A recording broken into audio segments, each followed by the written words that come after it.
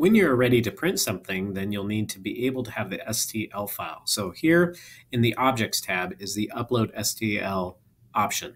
So when I go to my student or manage students icon here, when I click on myself and I click on moderate kids, I can see any activities that have been going on. So when I go to a kid's activity, whether it's from Google Classroom or from here, I can visit the actual design and I can choose to download this design.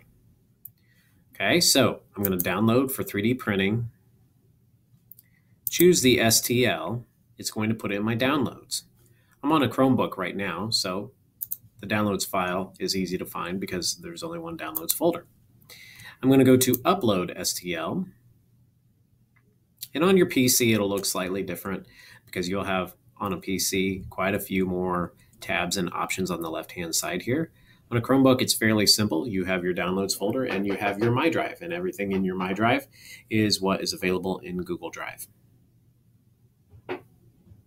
Here in my downloads folder, it's the default. I make sure that I'm on downloads over here on the left-hand side, and you'll see that I have an STL file right here. I select it, I hit open, and it uploads it for me. When I am ready and everything is ready to go, then I can go ahead and hit load to printer. It will then go. The next step will be to select your printer. More than likely you will only have one printer, but in case your school purchases more, you will have an option of which one you will get to choose. So you'll select your printer and hit submit. It will then go into the printing process and get started. It will take me to a page that looks much like this. It'll give you an idea because then you can actually see it working the entire time. So right now it's showing printer view and it's being used. So this job has just started. It's just now started to roll. So it might be a while till it's ready. However, your job will remain in queue.